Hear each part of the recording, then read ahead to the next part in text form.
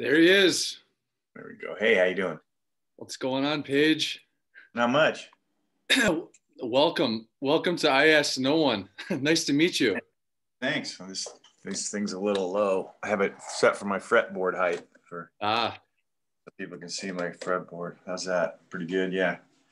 Cool. Awesome backdrop you got there. Oh, it's my workroom, yeah. I'm just horsing around. I've got a couple things to do today. So I have 3 lessons, I think, or 3 or 4 lessons later. So just doing some, and then I'm finishing a mix for this French band on this track that I produced for them. And I gotta start this Chicago band. So just a bunch of little shit before the weekend. Fun. Well, thank you so much for taking the time to spend with me here in Buffalo, New York. No problem, of course. Yeah. Where are you? Buffalo, New York, actually. Right. Of course. That makes sense. That's why you asked me about Buffalo. Yeah. Cool. Yeah. You ever been? Any memories of Buffalo, New York? I have memories. I have a couple memories. You know, when I was in Band of Susans in 1988, that's where they originated. So Robert and Ron and Susan, I believe, were all 3 from Buffalo. Did not know that. Wow. Yeah. So we had family kind of times there in 1980, way back in 1988. And the other memory I have is opening, I believe, for Faith No More at an awful sounding venue. It was a really cool venue visually, but it was this. It was some kind of public space. I don't know if it was a library or a train station or something that was not meant for 118 decibel rock music, because it was just this right. I remember that gig very, very well. Like certain things stand out, you know, and those are that's what I remember. I also found a guitar there, which I believe is that. Can you see the black one on the wall back there? Yeah, no kidding. Wow. Yeah, it's an early G&L, you know, George and Leo, when they sold Fender to CBS, they started this amazing guitar company, and Robert Poss from Band of Susans is a G&L aficionado. So I just have 3 left, the ones that are on the wall, the red, the white, black, and can you see the cream colored one sort of over there? Beautiful. Yeah, they're amazing guitars. They're really, really phenomenal. And I actually used the red one in the Biscuits for Smut video. Stupidly, because we were out in the rain in Red Hook, Brooklyn, and it got wet, but it's fine. It's amazing. It sounds amazing. It dried out. There's a little bit of cracking around the frets, but yeah, they're really cool. Really, I was actually considering sanding the neck down on that one just because I have 3 of them. But the guy talked me out of it. This guy in my guitar shop here on Hoover Street, Ruben, he's like, you could not do it. And I'm like, I'm just thinking, I mean, I have 3 of them, maybe just one different. He's like, yeah, it's a pretty cool guitar. And I'm like, I know. And he's one of those guitar collector geeks that's like, keep it original, keep it, you know. So I kept it original. But yeah, that black one, I was trying to remember where Angel Dust tour. Was it? That was the tour with Faith No More. Yeah, I bought that black G&L on the Band of Susans tour when we played with Steve Albini's band, Rape Man, his band right after Big Black, and we played with Wire that year.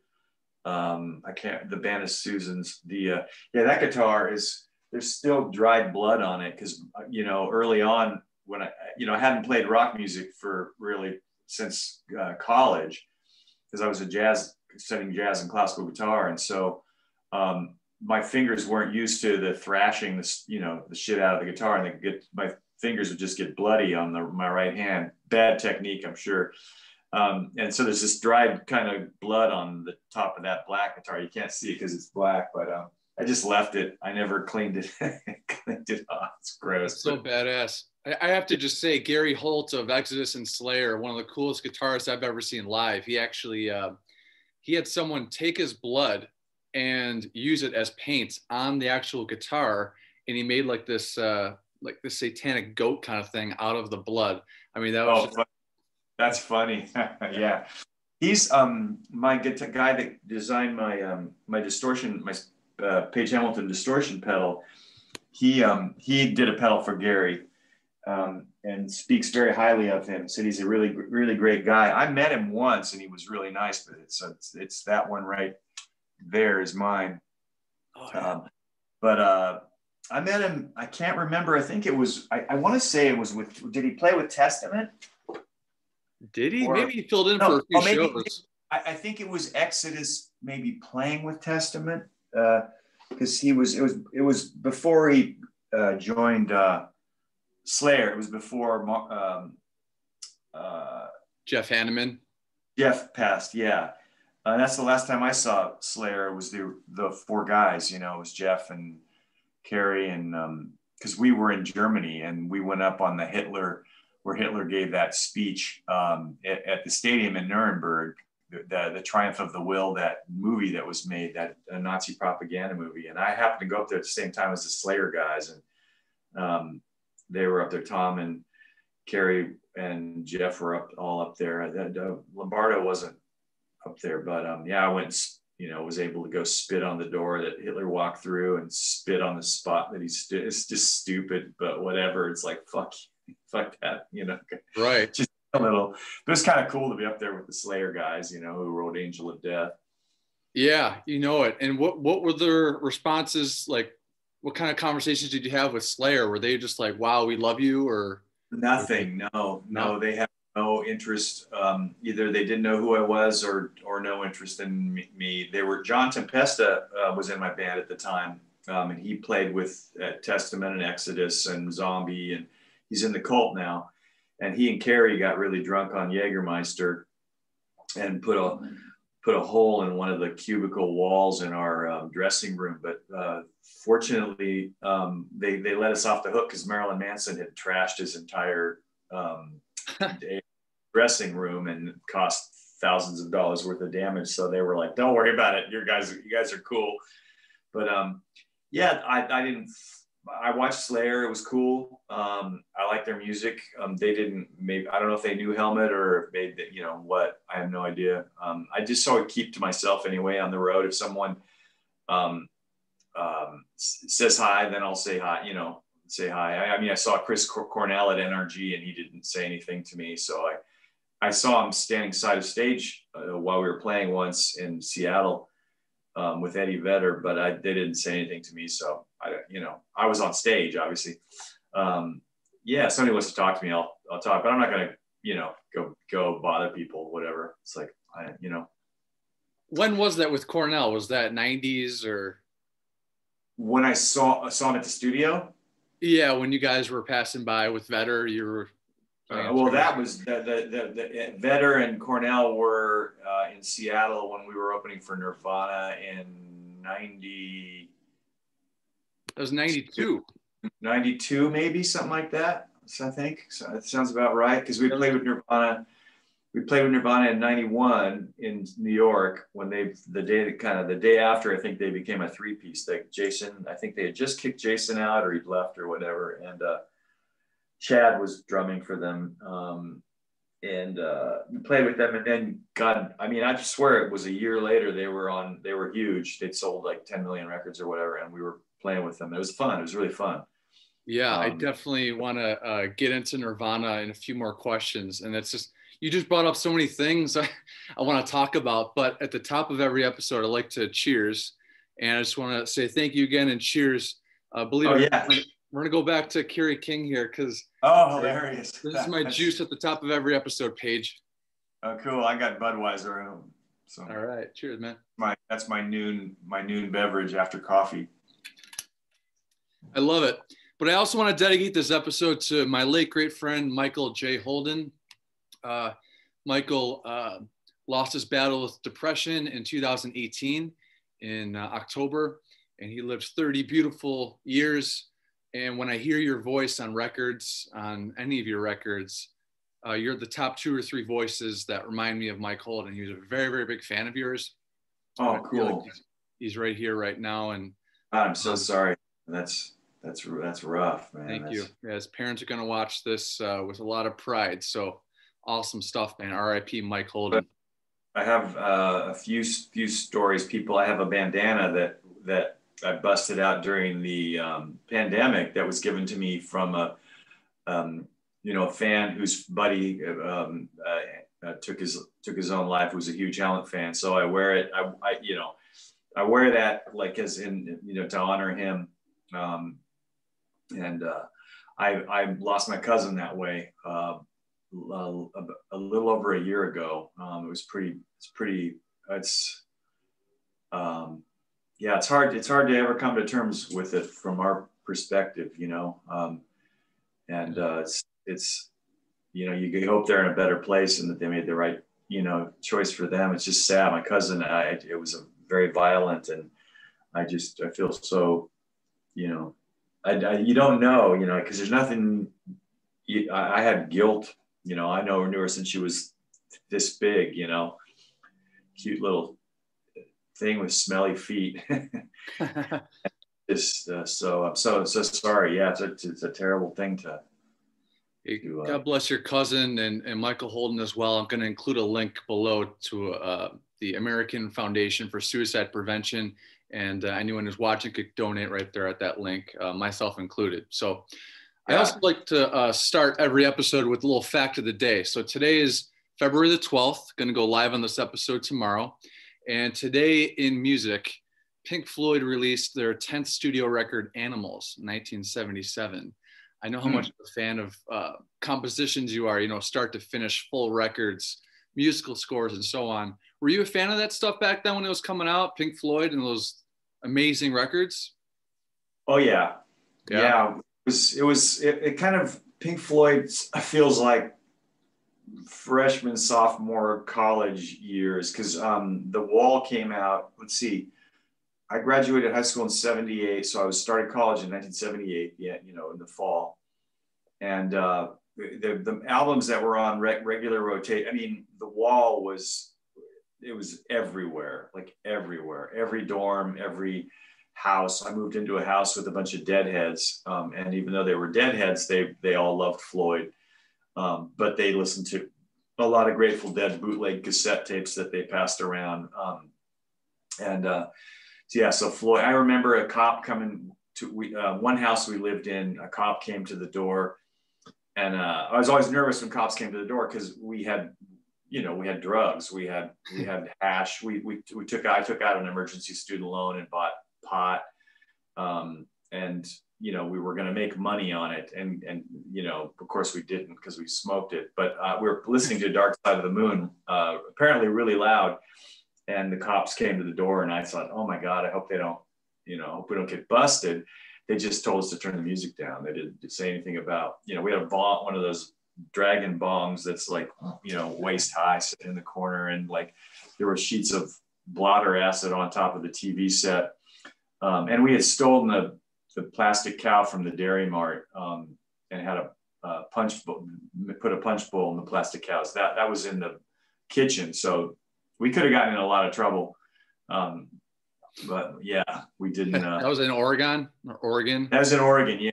Okay. In Eugene. Yeah, Eugene, where I was in college. So yeah, Pink Floyd was a huge part of that era in my life. And I got into them later. I find a lot of stuff that I liked when I was younger. I'll rediscover it and kind of find what's great about it. It was really funny because John Stanier, who was the first drummer in Helmet, is a phenomenal talent and had some, interesting listening tastes. He was kind of listening to whatever was cutting edge hip hop or drum and bass or whatever. And he turned me on to a lot of great music, but he also had some crazy ideas about, like, he thought Pink Floyd, he thought Nicky Mason was terrible and the Pink Floyd sucked. He thought that Jimi Hendrix sucked. He thought that T-Rex sucked. Because those drummers aren't flashy, but I defy anyone to try to play a groove like Nick Mason, like that. It's otherworldly to me. I love their songs, obviously, and the music and everybody in the band. Gilmore's solo. I read solos. I read article about him trying to play fast, it's like, I tried to increase my speed. I just can't, I couldn't, you know, that's the way he hears, you know, music. And thank God, because those solos are some of the greatest of all time. Still, it's a friend of mine, a great drummer I used to play with, Tony Fortuna in New York, well, in a band that we had in Brooklyn. He's like, yeah, that solo's going right now, the Comfortably Numb solo. He's like, it's playing right now. I go, I know. It's like off into the sunset. It's like, what a great way huge influence on me as far as song structure and doing a solo like that at the end of a song. Helmet has a few things like that. So beautiful. Yeah. I was lucky enough to see Gilmour on his last solo trip around in 2016 with Leonard, cool. My brother, at the Hollywood Bowl. You know, it was so sick. Wow. Cool. Thanks for sharing. Yeah. Michael McDonald turned 69 today. That's my mother's all-time favorite musician. And shout out to my mother and Michael McDonald, Mom. 69 years old. You're not too far away from that. So she must love Steely Dan. Everyone's Gone to the Movies. That's one of his great vocal performances. Or Peg, you know. We try to do Michael McDonald. Steely Dan's in heavy rotation in my band. We, you know, so we try to Peg, we'll come back to, you know, we try ain't no river, water, no river. It's like impossible. See, Page Hamilton of Helmet even imitates Michael McDonald flawlessly. Poorly. He was amazing, man. I saw him with the Doobie Brothers when I was 16, maybe. I'd have to look it up. 16 or 17 was when I started going to concerts. So my parents would let me go to concerts. I saw the Doobies. It was the, I want to say, Fault Line tour, like that album had come out, You Belong to Me, that album, because my girlfriend at the time, well, when I was 19, she would sing that song all the time. They come from somewhere back in his long ago. Oh, What a Fool Believes, yeah. And I'd be like, stop playing that fucking song. You know? But there's also some funny Paul Rudd moment in, I forget if it's 40-Year-Old Virgin maybe, where he's like going crazy because they're playing Michael McDonald at the shop, you know, at the video. I think it's a video shop or an electronic shop or whatever. That's, you know, so I can see how I know like Lee Ranaldo from Sonic Youth once was made a crack about Steely Dan, and you know, because they do have like a light jazz side to them. Yep. But I grew up on Pretzel Logic and Can't Buy a Thrill. I love those records. And Countdown to Ecstasy. So, but Michael McDonald's is obviously on Katie Lied, and I think that might be the first album he sang on with them, Katie Lied. But that's my first introduction to him, and then the Doobie Brothers. But he's pretty phenomenal. Yeah, you know it. And there's a quote of the day here on I Ask No One. I'm here with Page Hamilton, the founder, the singer, the guitarist, songwriter of Rock and Rollers Helmet. Honored. I got Helmet on the back of this shirt because, you know, you played it in a little place. Oh, nice. St. Vitus. Cool. That's a cool shirt. I did their program with Chris. Really good. Cool. Yeah, St. Vitus has a cool Instagram thing, which I'm completely lame with social media. Yeah, it's cool. That's a cool bar. Oh, thanks, man. Yeah, great times in there. Quote of the day is from one of your favorites, Beethoven. And music is the electrical soil in which the spirit lives, thinks, and invents. And nice.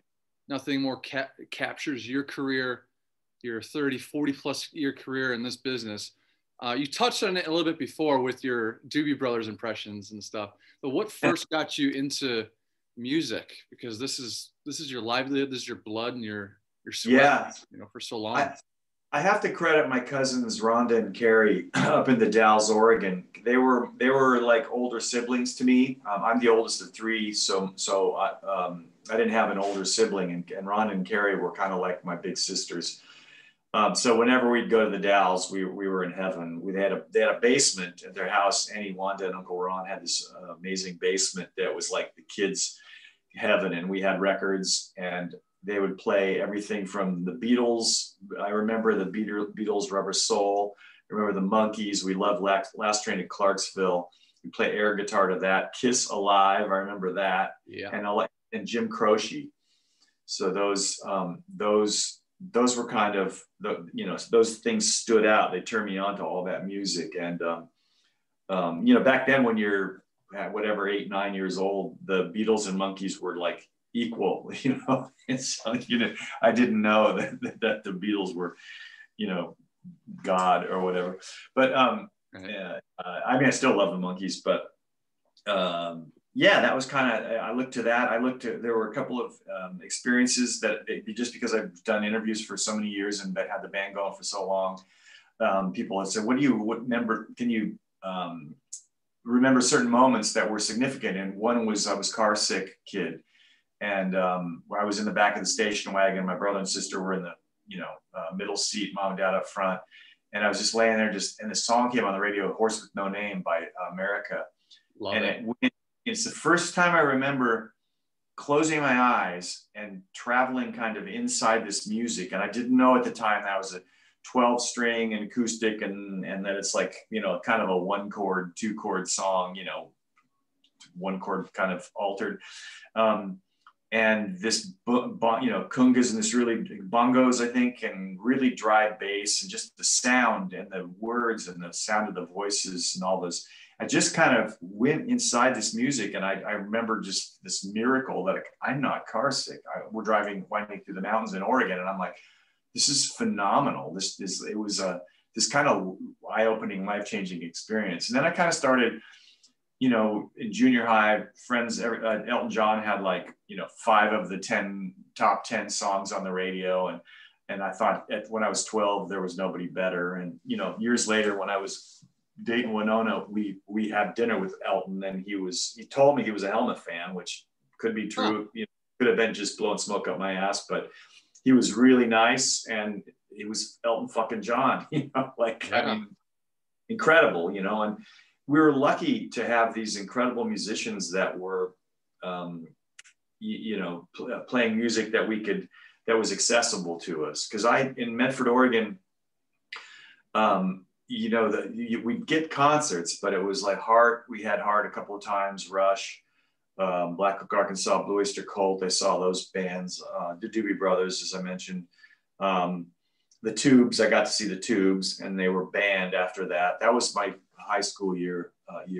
Those were my high school years. But so all that kind of stuff. And the first time I realized that jazz was amazing, my mom and dad would listen to Dixieland music.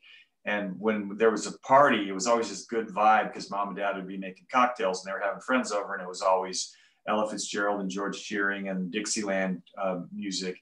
And, and the Brothers Four too, stuff like, Puff the Magic Dragon or whatever. But that stuff kind of seeps into your, you absorb it through osmosis somehow. But then, I got mom a George Benson album because she loved George Benson, and I'd never heard anyone play guitar like that. And it was a pop album called Breezin', but phenomenal guitar playing. And that kind of turned me on. I was like, there's more to life than Led Zepp. Because by the time I got to be about 13, 14, like the softer stuff sort of went away. And, I got into the Eagles. That song Already Gone was kind of one of their heavier songs. And I go, what's with that distorted guitar? That's really cool. Like, I didn't know what it was. I just, and then I took a Rod Stewart album. I got 2 copies of a Rod Stewart album for Christmas one year, one from my cousins and one from my mom and dad. And I took one to exchange it, and I got the Led Zeppelin album. That's the beginning of I'm going to become a musician. So that was that little string scrape on Black Dog, and then that incredible vocal comes in, and you're just like, you're 15 years old, and just like, that is not like anything I've ever heard ever. And right. So then it kind of started, Zepp and Highway to Hell was another one that I remember. Running with the Devil, I remember that. Like, at the time I was in a freshman in college, like, what the hell is that? That guitar, that little scrapey guitar thing at the over the top, and that, that. That's right. Yeah, it's so cool. Just, started. And I mean, I'd gotten a guitar when I was 17, and I was trying to figure things out on records like Duane Allman, Little Martha was one from Eat a Peach. My first teacher, Dennis, taught me this song "Fire on the Mountain" by Marshall Tucker, but I wanted to learn "Stairway," and he said it was too hard, so I fired him. Got another guy, John Sorensen, and John Sorensen really pushed the jazz thing on me, and that kind of, because when I think about it, if I hadn't gotten into jazz, I don't know what college, you can't go to college for rock guitar, Right. Yeah. You can for classical guitar and jazz guitar. So I just got really lucky with an amazing teacher, this guy, Gary Hagberg, who is my mentor. He's the reason that I believed in myself. And he wrote a series of books called The Guitar Compendium with Howard Roberts, the great jazz guitarist, session guy who started GIT here in Hollywood, which is now MI, Musicians Institute. And so I shot my instructional DVD. And then kind of came full circle. I spoke at one of their graduations, I don't know, maybe 10 years ago, something like that. But Howard and Gary, a lot of their concepts are sort of what I've been teaching. It's kind of, in this whole pandemic, trying to figure out what to do, having 200 shows canceled and movies that I was supposed to start shooting in around June, postponed indefinitely. And so the teaching thing, all this kind of history I have with Howard and Gary and his like Super Chops program and Guitar Compendium, and I'm applying all that stuff now and sharing it with other guitar players. So it's pretty cool. Yeah, and you got into jazz music in Medford, Oregon, right? And yeah. You wanted to go towards the mecca of that, so you moved out to New York City, and that's where you eventually formed Helmet. And then it was Strap It On that was released, your first record in 1990. And I was just blasting that, over here, just blasting that record, just getting stoked for our segment together. And there's a song on there, and it happened to be Michael Holden's favorite Helmet song was Sinatra. In fact, that was one of our last exchanges because I was just listening to Deftones' cover of Sinatra. Yeah. I never knew Deftones covered Helmet. So I hit up Mike because Mike is such a Helmet guy. Hey, Sinatra, what's it? He's like, dude, that's my favorite Helmet song. So what do you think of that Deftones cover of the Sinatra song? And, maybe how was it to record your first studio record with your friends in New York City? Dream come true shit or what? I'm friendly with the Deftones, with Chino and Steph. Steph's an ESP brother. I actually sent him a happy birthday, a weird jazz version of solo happy birthday, because we have many mutual friends. Chester's first wife, Samantha, is close with Steph. And our friend Danny Hill, who tour managed Helmet for a while, is close. And we're super friendly, and I've seen them live a couple of times, but to be honest, I've never checked out their cover. I heard Max's band after Sepultura. Soulfly? Soulfly, yeah. I heard their cover of Meantime because somebody played it for me, and which is interesting, different than ours. I really have to check out the Deftones. I wonder if they figured out those chords, because it took me when the band reignited the band. I had to go in and relearn a lot of stuff. Because it'd been 7 years, and Sinatra was in the early set, obviously. Actually, I think it's on the live album that we're putting out this year. From CB's. I found a show from CBGB's from 1990. It was kind of the first era of the band. Toshi Kasai, our good friend who works with the Melvins and many other bands, he mixed it, and he did an amazing job because it's kind of crap sound quality. That was Strap It On. I had been writing. We were writing together because we rehearsed religiously 3 days a week, and we were writing together. But there's something about when you kind of have a notion or you know, a revelation. I don't know what it was. I was just walking home one night and I got the intro riff to Repetition stuck in my head. And I picked the guitar up and the note was below this, you know, it was an octave below that. It was that. And so I had to go, oh, I'm going to tune the string down. I knew you could retune, but I was lazy and I just didn't want to relearn things. But once I heard that riff, so we had kind of saved up, you know, I'd been saving up bartending tips, and because you could make good money back then in the late 80s in New York tending bar. And I worked 4 days a week and you know, made enough to pay for the first side of Strap It On. So then we worked for another month and saved up for side 2. So that's kind of how it went. It was fun. The process was fun. You know, Wharton and I would sort of have our hands on the console. And then I'd need John. I go, John, you got to pull the drum part up here or back or whatever. So we'd get, if there was a move that needed to be made back then, there was no automation, no Pro Tools or anything like that. It was on Wharton at the time.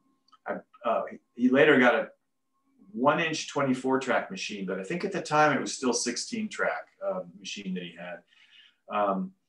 And yeah, it was just a fun experience, you know. And I learned a lot, and I realized that, you know, in fancy studios, there's all this isolation. We didn't have isolation at Wharton's. The drums were on one end of the basement, the bass was next to that, and the guitar was next to that. He might have had a gobo, I think, between the drums and the bass. I don't even remember, or some kind of barrier. But and we just performed live, the 3 of us in the room. And then we tried the 4 of us. It was too messy, so I had Peter overdub his parts, and then I overdubbed the vocals and solos. So there's always kind of, that's how we established our sort of, you know, a format: 2 guitars, bass, drums, and 1 guy singing. There were very few backing vocals early on. You know, I might have doubled some stuff, I think, and Wharton had an early kind of sampler. So in Sinatra, I could do this drone, you know, sing. Think it was like, you know, sing this like, and I could blend that in with the droning strings, you know, which dude, when you were going, what's the best for me? What's the best for, dude, that part when Chino and Deftones was doing that, it's like you hear the influence that you've had on Chino's vocals. It just fits so that's cool. Yeah, Chino said that to me one night when Johnny Tempesta, my good buddy, and I went to see Deftones, and he said, yeah, I've got some lyric and vocal concepts from you, and it's cool, you know. Love it. Oh, that's awesome. Thanks for sharing. And then your next record was Meantime, which that brought you on Headbangers Ball. And by the way, Ricky Rockman, he's going to be on next month with Jose Mangan. We're going to get those guys. And somebody told me when he first introduced us, he said Paige Hamilton went to Manhattan School of Music and she studied jazz guitar. And somebody was like, did you listen to Helmet yet? I don't know if that's true. I have no idea, but because I didn't watch MTV, but somebody told me that. And I go, that's pretty funny. You know, if you'd heard it in the meantime, you'd be like, that's not a woman. Right. Well, there's a song called Unsung. And I mean, is that your biggest song? I would say so, with the most views, at least on YouTube. But did you know you're writing a hit that's going to be still on Sirius XM? You know, it's just, did you know you're writing that hit? Because the drums, there's such a simplicity to it and just a heaviness to it. And that's what turns me on most about Helmet, is the heaviness, but the substance, you know.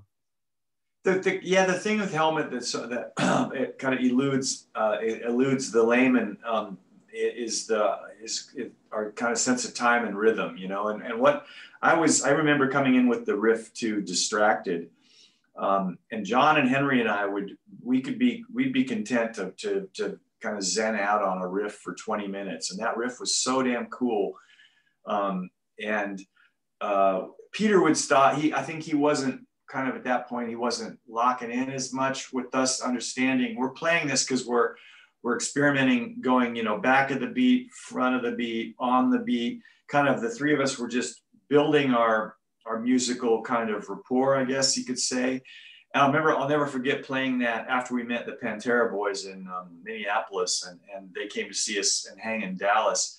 And I remember looking down at the pit. We started distracted, and Phil had his kind of posse right in front of me, and they were standing there for a minute, and because the you know the riff is da da da da da da da da da da da da, and it's like it's in, you can sing it in 4 but they were like, and it took a minute, and then I remember their faces lighting up when they got the groove, and it just went off. And that's the kind of, you know, Unsung is sort of an example of, you know, rhythmic displacement, right? You have a riff, and I use the Beethoven's Fifth Symphony because everyone on planet Earth knows it, probably.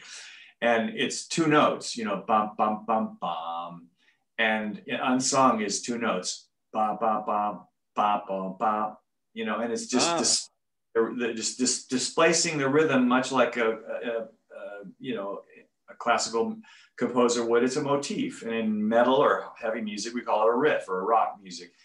And to me, like, when you have a good motif, a good riff, the beginning of a riff, it's a matter of sort of being patient and developing it and letting it sort of write itself. And Unsung was one of those songs that I wanted to do something kind of different structurally. So that's where that form came, where we went into the body of the song is, you know, intro, you know, pre-intro, intro with the verse riff, and then verse, chorus, and then the rest of the song is a bridge, basically, you know, and it develops harmonically. And I just would sit and play and listen and wait for the chord. Harmonic gravity sort of dictates where a note on any given day wants to go. And I think if you try to force stuff, you know, and I was very patient with that song, you know.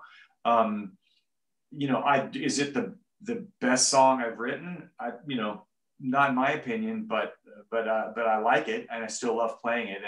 And you know, my lovely ex-wife has a really nice house with her kids and husband because of it. It's like, she let me have my guitars. That was the thing in the divorce. I'm going to let you have your guitars. I'm like, thank you. Riff creating 101 with Paige Hamilton of Helmet. Awesome. Yeah, I jest. Sadly we don't speak anymore, but I love her. She's great. Just didn't work out, but it's still fun to joke about it. Yeah.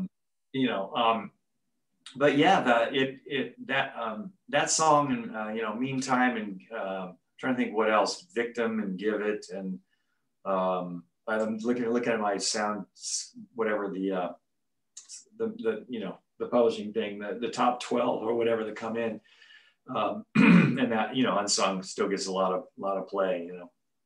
I would like I Heart My Guru or you know, Red Scare or something, to me are really cool songs, really like fun to play live, really fun to play live. And 7 starts, you know, but yeah, your next record, Betty, I mean, I've honestly, I've never given that a shot, but it kind of reminded me of your 3rd record, Betty, the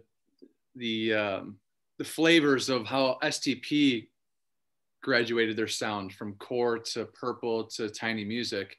And I think that 3rd record, Betty, with the different layers and colors, I can't wait to just sit back and put it from start to finish on tonight. Yeah. Cool. Yeah. That was, man, that Betty tour was fun. Meantime tour was fun, but Betty was a challenge because we had never played Sam Hell live, and we only played Silver Hawaiian, you know, early on for a little bit when the album came out. So being able to do the whole album was great. Now it's like Sam Hell's a staple in the set. Like, it's just a great, you know, release for my drummer. You know, Kyle gets a breather, and the band, you know, can you know, chill, and it's just fun, man. It's really, really fun. I think it's so much better now than the album version. It's fun. Yeah. You figure it out. You figure out your voicings, and you figure out solo stuff. I did the solo on a Gibson J200 that I no longer own. It was because Danny Korchmar told me I need a J200, so I got one from Gibson. It wasn't a great J200. That's why I got rid of it. It was okay. Now I have a 1936 LoVullo Gibson that's incredible. And I have a Collings, which is a phenomenal guitar. I play it like every day. So Nice. I have the Collings now. I used the Collings on this. We did Let It Be for the progresshumanity.org is something I'm involved with in Washington, D.C. to end global conflict. So they asked me to do Let It Be and ended up using our version for the template for the rest of the world because they're having like 13 or 14 or 15 countries contribute. So I used my Collings on there and and my cool little Royer ribbon mic, and it sounds so good, But the sound on Sam Hell is interesting. That guitar is Henry's, that banjo guitar. It's an electric guitar with a banjo body that we use, and I plugged it into my Super Champ, which I still have. And I've looked for one of those. It's made by Deering banjo company, Deering. And I'd like to find one. It's a really cool instrument. Actually, when Danny Korchmar was producing the Spin Doctors, he asked if he could borrow the instrument. And I asked Henry, and Henry's like, cool. So I took it to the studio for them. Really good guys. And I never heard what they did with it, but Cooch loved that. Loved the sound of that too. So the recording has its vibe, and live stuff has its vibe. So we try to stay true to the arrangements and Helmet, but there's always a little bit of putting the lab coat on and the roller skates and crashing into things. So that's well put. Yeah, agreed. Yeah. I want to go back to Kurt Cobain real quick, because you're the first guest that has ever on I Ask No One that has ever met Kurt.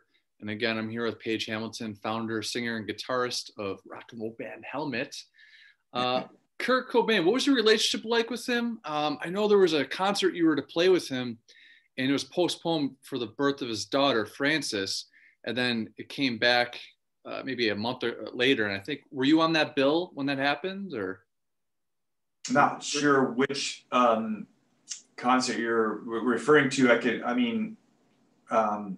We were just friendly peers. Like I said, the first time we played with them was in New York at Pyramid and club on Avenue A, and Chad was their drummer at the time, and they just got lost Jason. I don't know the specifics if he quit or if they fired him or whatever, but they were doing. I remember them playing a song that was on Nevermind, and there were some good moments and some struggles. It wasn't a great show, but they were already kind of a big deal because they were friends with Sonic Youth, and Sonic Youth were they ruled the New York City and the indie rock scene, and Iggy was at that show, and Sonic Youth were there. Years later, we played with Sonic Youth in Australia, and Thurston said to me, he's like, man, I saw you guys open for Nirvana that's, early on, and it was like our second or third show ever.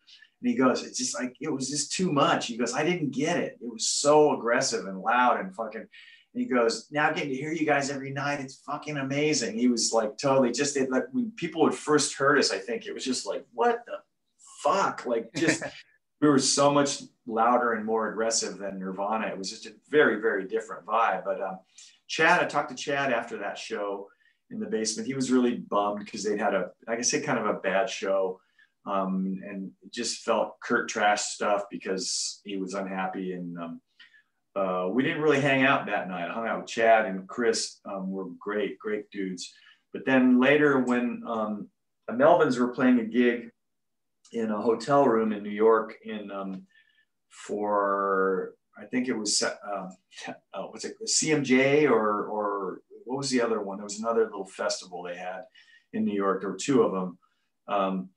And we were just hanging in a hotel room and, Kurt and I talking, and just, I don't even remember what we talked about. We ended up, we were kind of like-minded as far as our musical, I don't know, our sort of independent music aesthetic, I should say, but I came from more of a, Charlie Parker was my punk rock, then I didn't listen to Black Flag or I didn't listen to any West Coast punk rock stuff. I was, because I moved to New York and I liked I like bands like Government Issue, and Bad Brains. I saw Bad Brains. That was amazing. And so I kind of heard that music later on. And I think Kurt, there were bands like the Wipers that Henry, my bass player, used to play in Poison Idea. So Poison Idea opened for Nirvana / Helmet when we did to raise awareness. And I think Money for the No on 9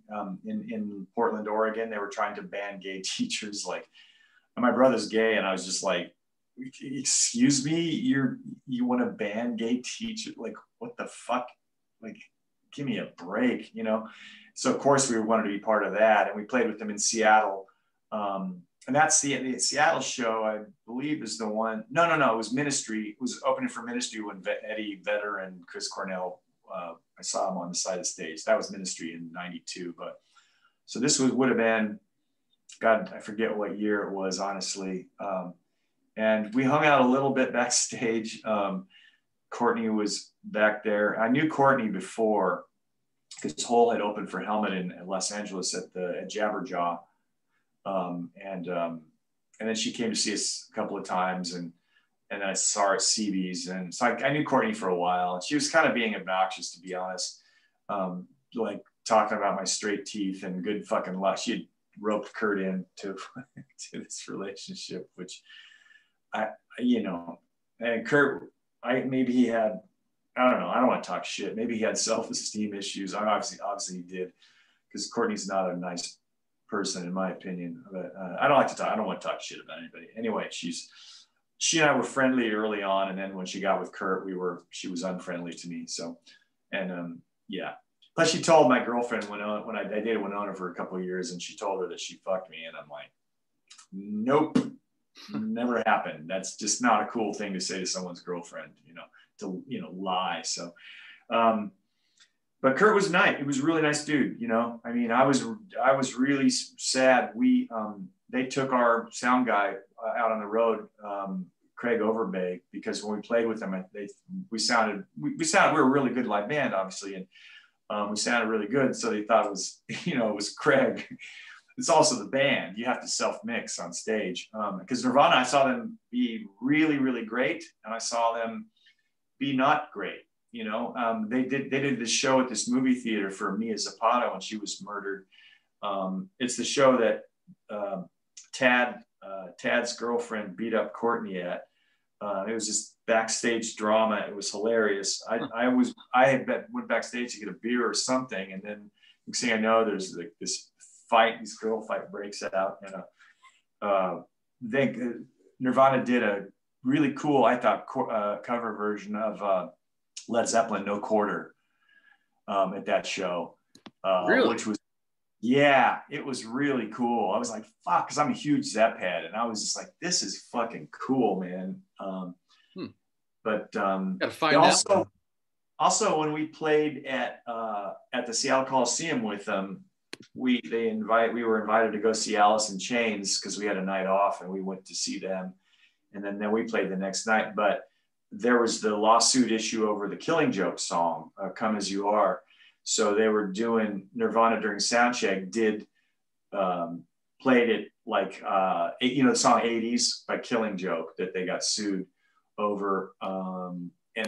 So Nirvana was playing that with the Killing Joke beat, 8 days, I can't remember it off the top of my head. Anyway, that was kind of funny. It's just little things. I remember my now ex-wife and I sitting on the side of the stage, and just marveling at Dave Grohl.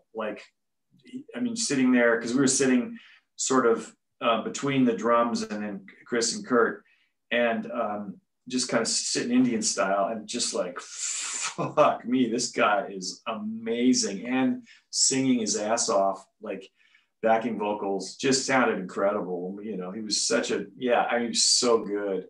Chad's a really good drummer, I thought, but Dave took him kind of to another level, Yeah, Dave, the big drums. There's the Mopop, or the EMP Museum in Seattle that I visited a few years back, and they have the used drums that Dave played live, and it's just like washer and dryer laundry, these big ass boomy bass drums, and coom coom coom. I mean, he's the reason, he's one of my big heroes there.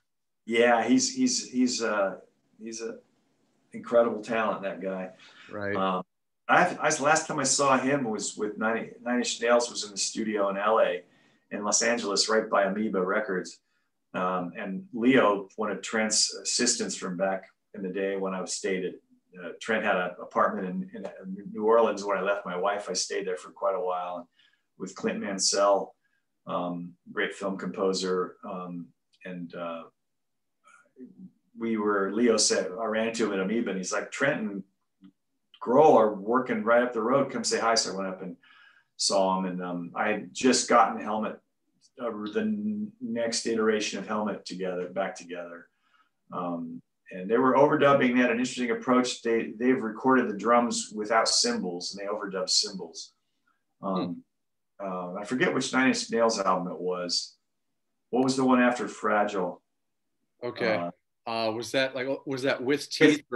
I think With Teeth. Really good. Hero. Yeah, With Teeth probably.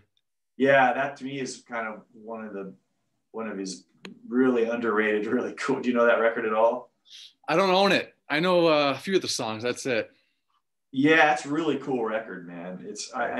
It was. I think times had just changed so much promotion wise, and like we all have that kind of thing where you have your breakthrough, and then people are on you for a minute. It doesn't matter how great anything is you do after your big albums, that nothing's ever going to be the same for the fans. So it's like, I think Dead to the World is better than any albums we've made. But some people are, Aftertaste I loved, and people wanted to hear Meantime every time we did. Betty, you get slack. We got slack. I got slagged for putting out Betty after Meantime because it wasn't Meantime, and then slagged for Aftertaste because it wasn't Betty, and then every album you do is like, this sucks. It doesn't sound like, you're like, oh my God, we're all trying to push forward. And I thought With Teeth was better than Fragile for me personally. I thought it was a really cool record, and Trent was just doing some different kind of shit that was I don't know. So it had to have been that record, I believe. Yeah, they were making Fragile when I was in New Orleans.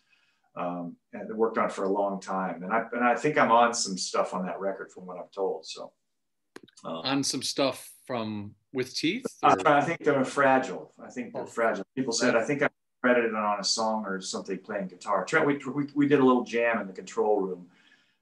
It was really fun. He's a remarkable.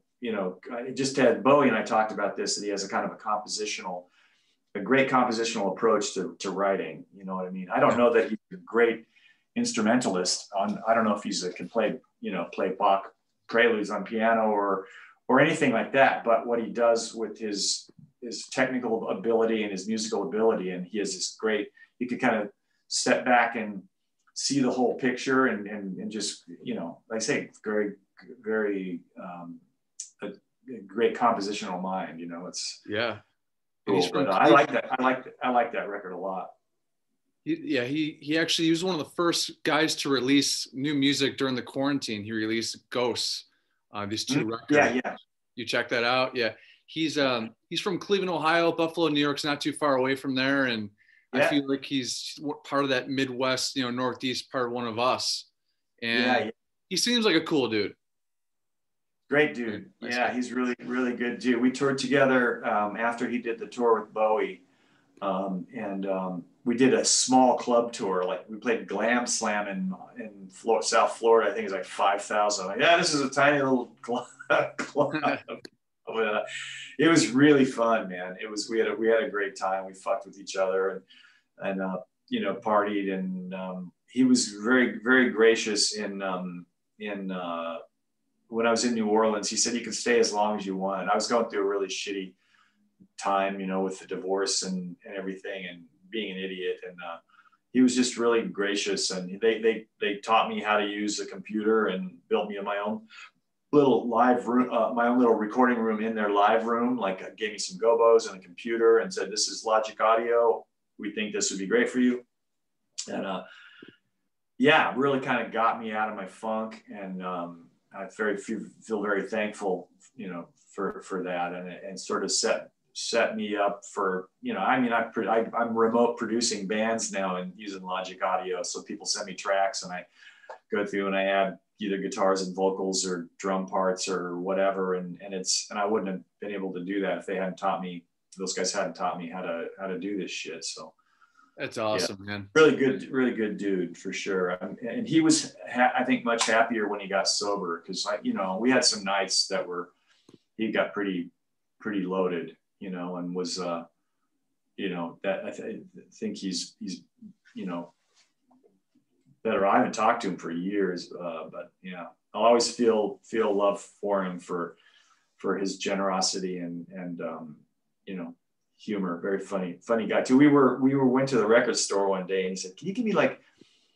some records, like jazz records and classical records I should check out?" And I'm like, yeah. So I made him a list. I don't know how many, maybe 10, you know, 6 to 10 of each, jazz and classical. I said, but just get one of each, live with it for a month, and then get the next one. But how do you tell that to a millionaire rock star? He goes and he buys everything.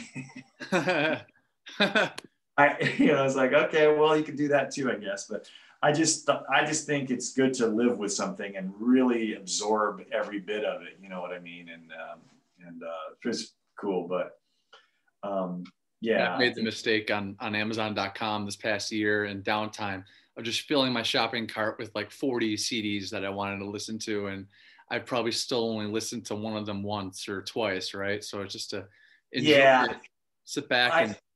I just look back to my formative years and having no money, and I'd buy like the Miles Davis album, you know, the nice price, and so I'd get a $5 copy of Kind of Blue or whatever, Miles Smiles or ESP or Nefertiti, Water Babies, whatever it was, and I would live with that record for a month and get really into it and become kind of sort of absorb the music and influence and spirit, you know, of music. And I did that with Coltrane and with Miles and with Monk and with Jim Hall and Bill Evans.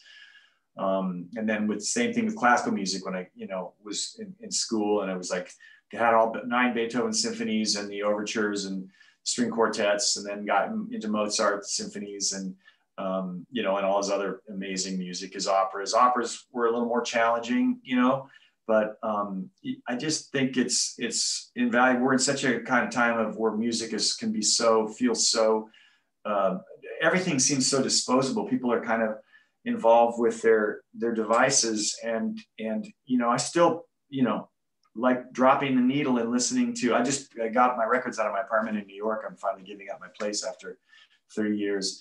Congratulations. Yeah, it's kind of bittersweet, you know, because it was cool to have it, but I just can't keep it going. But just listening, I would never leave if I didn't have enough time to listen to a whole side of an album, I wouldn't put it on, because I want to listen to the whole side of the album. You drop everything you're doing and listen to the music, and you get so much more from it than, you know, there's that sort of mentality of, you know, don't bore us, get us to the chorus. My good friend Matt Flynn, that plays drums in Maroon 5, he and I had a band together called Gandhi with 3 other buddies, Anthony Truglio from Leash Lord, and our friends Christian and John Andrews, who plays with Nena. And Matt is just like it's pop music, Beyonce. I'm just like, give me a break, dude. Listen to Charlie Parker, listen to Beethoven. You know, it's like Matt would buy songs on my party at my place in Beechwood, and buy songs on iTunes, and we would listen to like 30 seconds of it, and he'd stop and he'd buy another song. He's like, you got to check out this Justin Timberlake song. You got to check out this, you know.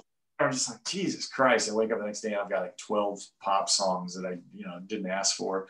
But just a different way to listen to music. And I like, you know, longer forms. And I mean, one of my favorite albums of the last 20 years is Scott Walker Tilt.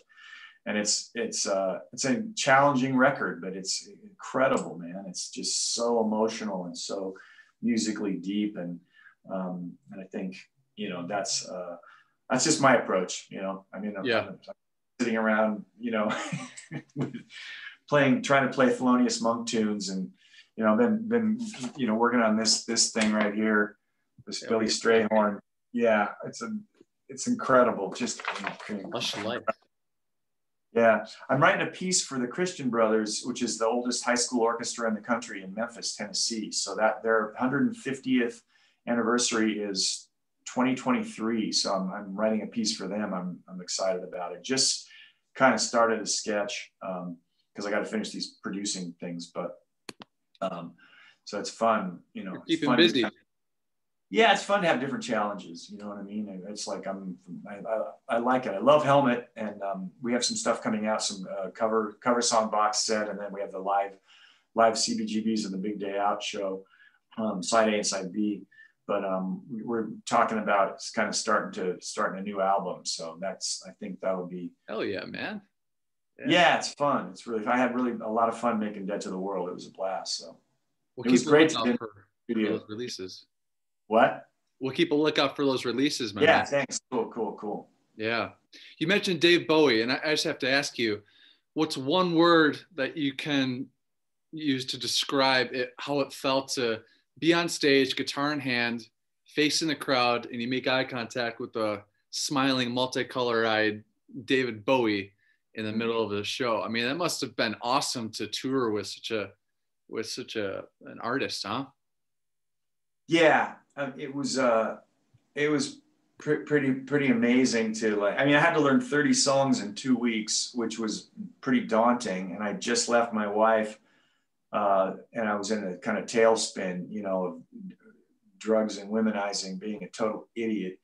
So he kind of snapped me out of that, because when you get a call from David Bowie, you know, you're like, yeah, I better stop this bullshit and get my shit together, you know? Yeah. I have made so many impressions. Like the first day I got together with him, well, I met him in the studio, and we talked about stuff, and then I got a list of songs, and then so I started working on some stuff, and I played Quicksand with him. We never did it live, but he and I played it at the rehearsal space, and it was pretty amazing. We didn't have our in-ears; we just had a couple of wedges and a upside down mic stand bass for an ashtray. And the two of us sat and smoked and talked and played through songs, just the two of us. And that was a pretty amazing. I remember sitting there playing during this song, and this voice comes out of my monitor into my face, my ears, and I was just like, "What the fuck, dude?" It was it's pretty insane. I bet. We did one of the covers, actually the box set's called Move On. We did a cover of Move On from Lodger, one of the most underrated, one of my all-time favorite Bowie songs, one of the most heart-wrenching, emotional, incredible vocal performances that I think he's ever done. And the backing vocals are like this phenomenal choir of Bowie's that figuring it out was a bitch. Thank God for my vocal guy, Mark Rank, who did Let It Be with me, who does every album I do. I try to bring him in. I couldn't fly him to New York for the Monochrome record, but he and I did some pre-production. So he's just really good at you know, coming up with cool harmonies and backing vocal parts, and he kind of opens my brain to that shit. But we worked on that cover. I'm really proud of it. It turned out really, really great. I was really hoping David would get to hear it. But one thing led to another, and the label was slow. And here we are 4 years later, and it's finally getting released. But yeah, he's another, he's different for anyone I've ever worked with or met. There are a couple people that have had a huge impact on me, and Bowie would be one, David Torn would be one, Elliot Goldenthal would be one, and Glenn Branca. Those guys all kind of come to mind for people that really changed, you know, or influenced how I play and write and think about music. And Bowie, I felt the coolest thing was, like, I felt, because I never felt legit as a musician. I'm like, and I told him, I was like, I'm not really a guitar player. I'm a shit sculptor. I go, I do weird, noisy shit and heavy, punch you in the face riffs, and I fake through jazz guitar. And he's like, oh, shut up. He's like, you can play. He's like, you've played in front of this many people before. And I'm like, yeah, with Helmet, my music I wrote on a beach in Brazil, you know. but playing, you know, in front of whatever it was, 1 billion people for the Net Aid concert at Wembley Stadium, which is 3 times the size of my hometown in Oregon, you know, is pretty daunting. And if I fuck up Rebel Rebel, people are going to hang me, you know. But it was cool. It was a lot of work. It was also, I got to say, being a band leader and being the, you know, the primary writer and, you know, for 30 years in my band, also being kind of trying to fit into a situation with other musicians when you're just sort of a hired guy was interesting for me. It was a challenge, you know, to say the least. Because, you know, I feel like I was just getting my feet wet with it. And then the helmet thing popped up again. And it was an honor. It was a great experience. You know, it made me a better musician. I love him. I cried, obviously, when he died. It was devastating. I was just hoped I would see him again, you know. The last time I saw him, he came to LA to play. It was at I believe it was the Greek. And my manager was working with him at the time, managing him.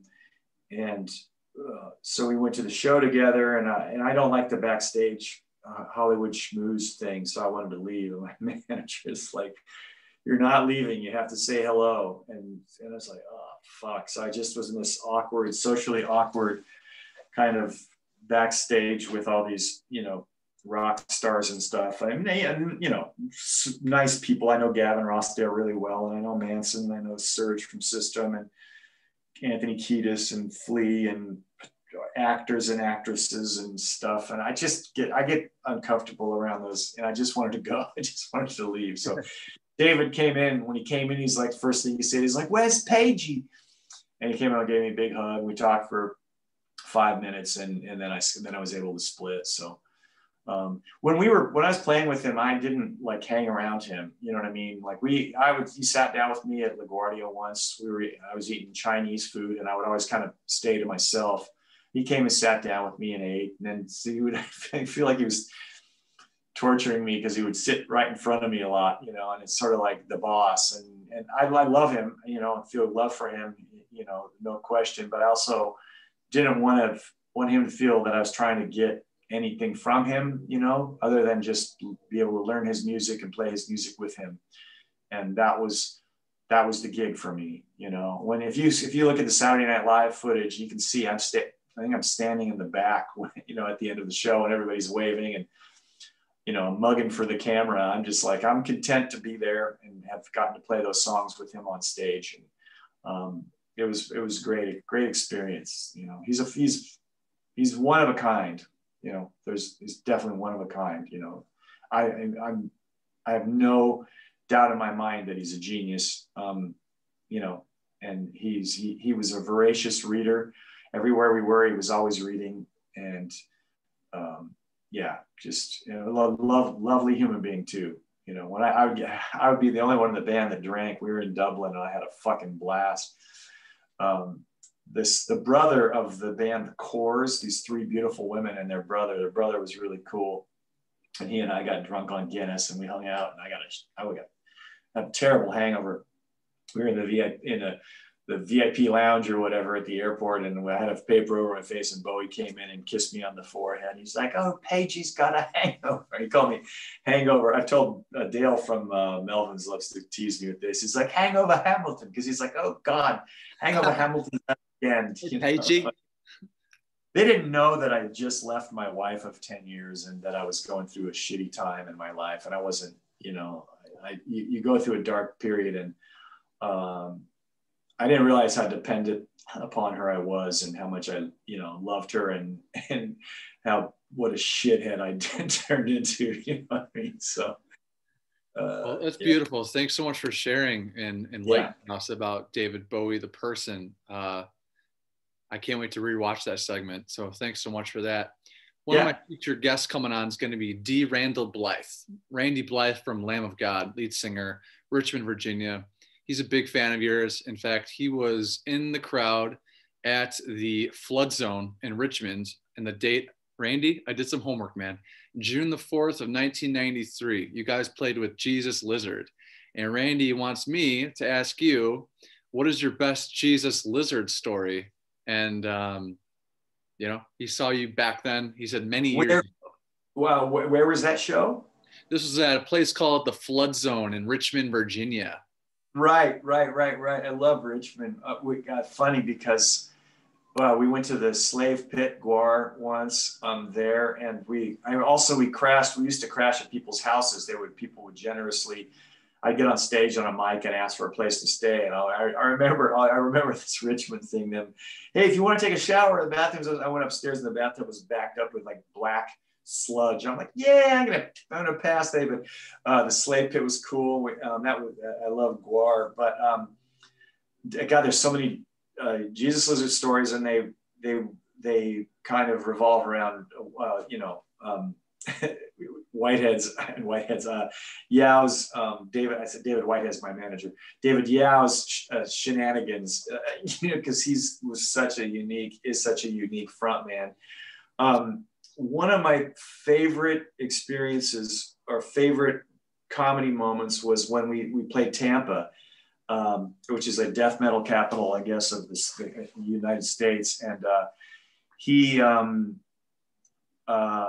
Obituary is from there, and they brought Helmet t-shirts backstage, and the t-shirts were black t-shirts with the 4 band members on them.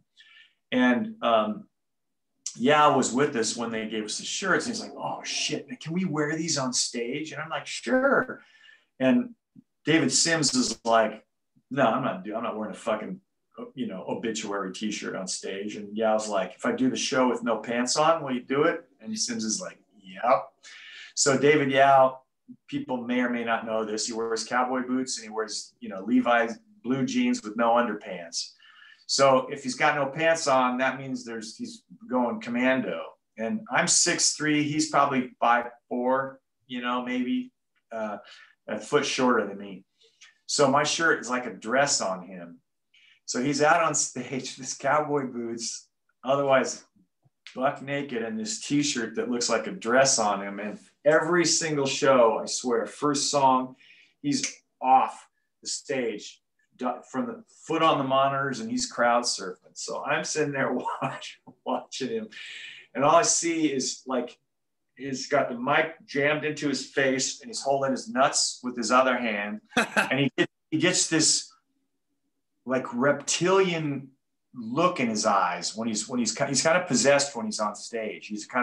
He becomes a different character. I mean, partially alcohol fueled, partially kind of part of his brilliance is he gets into another zone on stage, as a lot of us do.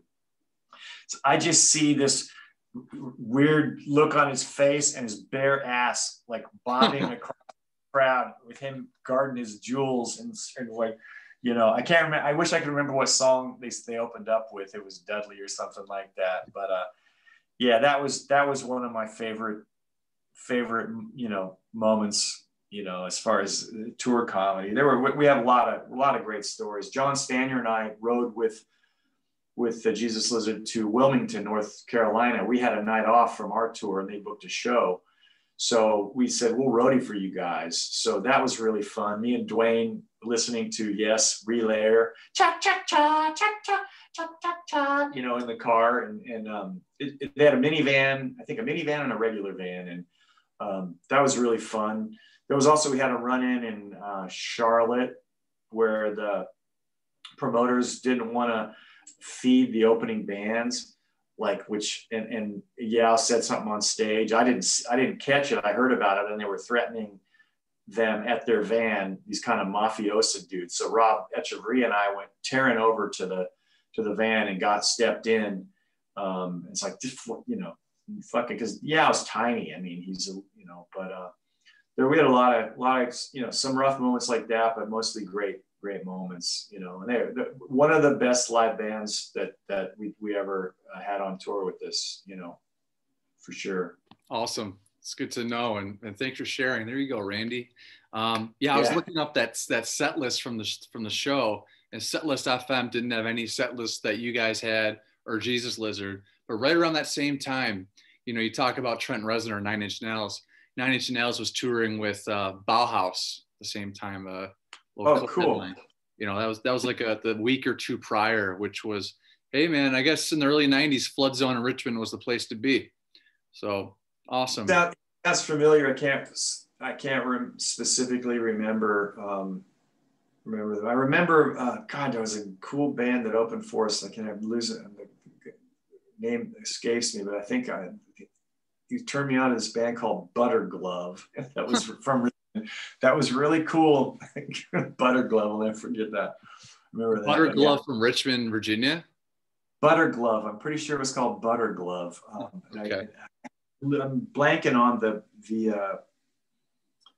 musician's name. I was a vegetarian at the time, and he made me vegetarian homemade soup and brought it in like a vodka bottle or something. Fuck, I'm drawing a blank. That was so long ago, man. Yeah. Well, 2018, you played with Gojira as direct support in Prague, not Prague, but it was in Czech Republic at a festival called, what was the name of it? It was Brutal Assault. So my buddy is tour manager for Gojira. Gojira are big fans of yours, by the way. And there was Taylor Bingley, tour manager Gojira. He apologized. He says he's sorry. He's from Canada. But there was a beer that you chucked out to the stands, out to the crowd, and it came back. And it came back actually off one of the lighting things up there. And it went all over Gojira's guitars and their guitar world. So then Taylor's like, well, Paige is throwing a beer at me. I'm going to throw this beer right back at him. So he threw a beer at you in Czech Republic, and you guys cleared it up afterwards. It was a complete misunderstanding. So I apologize. I was, in my old age, I've gotten very good at sort of brushing things under the rug as far as technical issues on stage. I used to smash. I mean, this beautiful instrument, my child, this thing is, been put back together from being smashed in Minneapolis and in Toronto and stuff. And I would never do that now, but that I left it was the end of a tour. It was the last show for us. And I was really, really, really frustrated with our stage tech. He was just doing a shitty job. And we were just, and like 15 minutes before we are going to go on stage, coming up to me like, the strap lock's broken on this guitar, or what should I do? I'm just like, we pay you to take care of this shit. What have you been doing all day? And shit it's really frustrating when you're on stage in front of, whatever. I don't know how many people were there, 10,000 maybe, or whatever. And wasn't a huge show, but pretty big.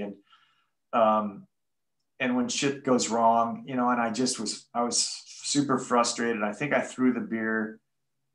I think I threw it in the air really high, a full can of Budweiser, and it came down on their guitars. I felt terrible, and I apologized. He apologized too. You can't let your emotions get the better of you, but it's very emotional music. It's intense playing in front of people, and I'm very much in the moment, and I was just really frustrated. That tour had been a kind of one thing after another, comedy of errors, technical shit going wrong. I've told him a million times, put the pedal board away, cover stuff, because opening bands will break shit. And sure enough, they snapped off like 15, jacks into my switcher, my Bradshaw rig. And so I had to be, 5 minutes before we're going to go on, I'm enjoying my scotch, because I always let myself have a single malt scotch before I go on to kind of relax me, like 10 minutes before. And he's like, I'm getting no sense, it just was one thing after another. And that show was the culmination of a frustrating. So yeah, it was bad. It was my fault. It was 100% my fault. He did nothing wrong. He got pissed, and I think he threw the beer back at me, which I would have done the same thing.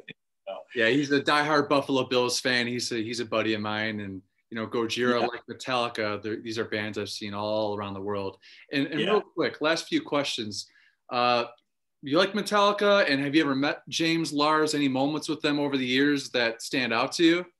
Met Hammett, and a couple of times when we were with Ministry, and then opening for Primus, and I had a nice time with Lars on the Guns N' Roses tour. He came to Oakland, and we were in Sebastian's dressing room, and just laughing, having fun. He was making fun of Sebastian when he got fat and was wearing sweatsuits and teasing him, and it was really funny. We all went down to see Axl. It was Sebastian, myself, and Lars, and so this whole entourage of people came and followed us. And the security guy was sitting in front of Axl's dressing room with his earpiece in and his, Secret Service, whatever, looking suit. And he just looked at us and he did this. Axl wasn't ready. He was still in his post gig, whatever he does or whatever. And so I think Lars said something like, "Oh, rock stars." And so we turned around, the three of us, and walked back, and everybody falls back. But I really liked Lars. I enjoyed him. He was really nice. Kurt, he got pissed at our drummer, John Stanier, because we were watching Primus on New Year's Eve side stage after we played Oakland Coliseum. And John is a big 6'5",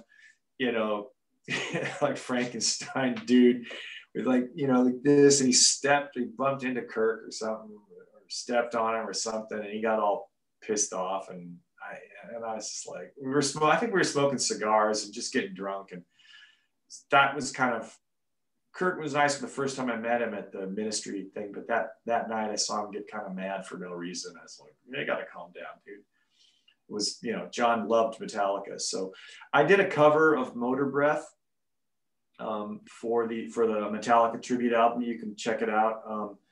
That was really fun. This guy Bob Kulick, Bruce Kulick's brother, who Bob passed away last year. Sadly, when I first moved here after my divorce, I was pretty broke. And he's like, "I'll give you $1,000 to play and sing on this tribute album." At first I did Dr. Love by Kiss, then I did Motor Breath.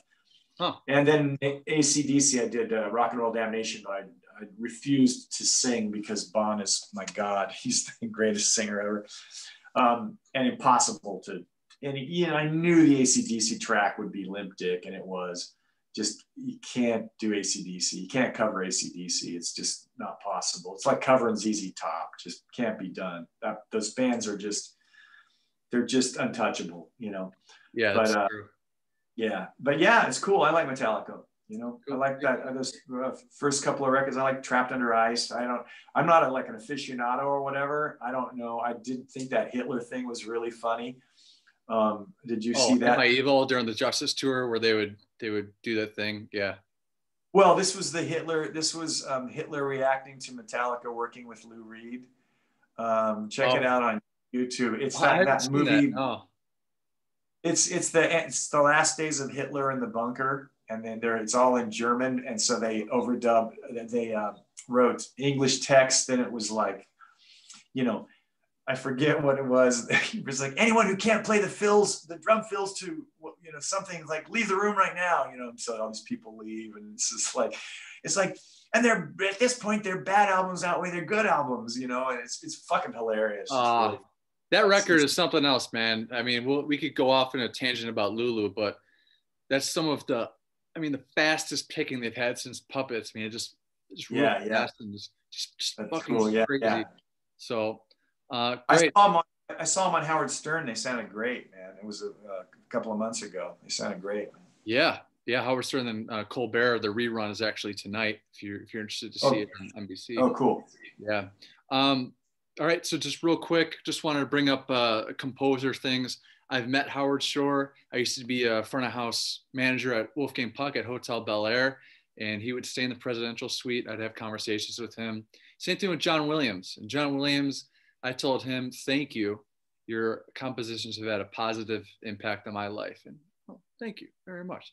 And he would come in a few times. I mean, he's Beethoven to me, But what are some composers that stand out to you that most inspire you to make your own compositions and your own film scores? I know you're an Elliot Goldenthal fan, and I took a look. He scored the movie Sphere in 1998. I love me some Sphere. Yeah. He's Elliot's a genius, and I adore him. And his wife Julie Taymor is a genius. They're two of the coolest people and smartest people I know. And Teese Goal, who's Elliot's producer, is fucking phenomenal. Everybody that works with Elliot, from so Joel and Lawrence and Rick Martinez, who used to play in Blood, Sweat, and Tears. And I did a track with them with Bono for The Good Thief, and Rick played organ. I played guitar. Rufus Reed played bass. Bono sang That's Life. Really cool. But yeah, I mean, like, you know, I go through periods where I'm obsessed with you know, the big three, Bach, Beethoven, Mozart. I've listened to those three, you know, over the course of my life. You know, I can only listen to Beethoven for like a month at times. Like when I just drove to Oregon for the holidays, I listened to all 9 symphonies twice. And you know, and I've been to Beethoven's Pasqualiti apartment. I've been to his house in Baden, where he worked on several of the symphonies, including the 9th and 6th and 3rd. Okay. I've been to his Heiligenstadt apartment as well. Mozart, I've been to his apartment in Vienna, the only existing apartments, Figaro House. It's on Domgasse 5, to be exact. And love them. And Bach, I've tried playing Bach on the guitar for a million years, and he's phenomenal. I've been to his gravesite in Leipzig, the church. He's buried in the Marienskirche. What's the name of the church? Markuskirche. Anyway, he's stashed a helmet pick under the pew that they'll never find, hopefully, because it was all dusty and cobwebby. So I got a helmet pick like that far from where Bach's buried. But then, you know, I got into, when I moved to Los Angeles, KUSC is one of the best radio stations in the country. And I got turned on to an English composer named Rafe Vaughan Williams. The Lark Ascending will be played at my funeral. It's incredible. His Serenade to Music is incredible. His Fifth Symphony is incredible. There's a lot of great music. I love Samuel Barber. And Elliot's like, do you just like the Adagio for strings? I'm like, no, I like the 3 Essays for Orchestra, the School for Scandal. I like a lot of Samuel Barber. Was a great American composer. Bela Bartok is one of my all-time, hands down, genius heroes. I've been to his house as well as his grave in Hungary.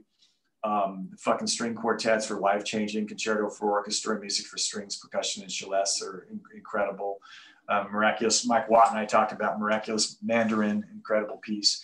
God, there's so many phenomenal composers that have, you know, that have changed my life. I mean, Howard Shore. I just watched, I watched that Robin Williams documentary, Robin's Wish. And so then I had to watch, the only movies they had on my flight back from New York yesterday were Mrs. Doubtfire and Good Morning Vietnam. So I watched those, and Howard Shore scored Doubtfire. And as you know, Lord of the Rings, and great. He's great. Elliot's great. James Newton Howard, I worked with him on Collateral. I knew him before I knew anything about film scoring. Bernard Herrmann was phenomenal, the Hitchcock's main guy. And he also did Taxi Driver. Was that Collateral with Tom Cruise that you're talking about here? Yes. Oh, yeah. Love that movie. Love the atmospheres of it. Yeah, wow. Nice. There's a great composer, younger guy named Alexander I'll mispronounce it, French guy, Desplat, D-E-S-P-L-A-T, and he was managed by a guy named Bobby Urband, who I had a couple of meetings with, and Bobby decided he was going to manage me as a film composer, and he ended up getting cancer and passing away, sadly. His assistant was Mike Porcaro, the bass player from Toto's daughter.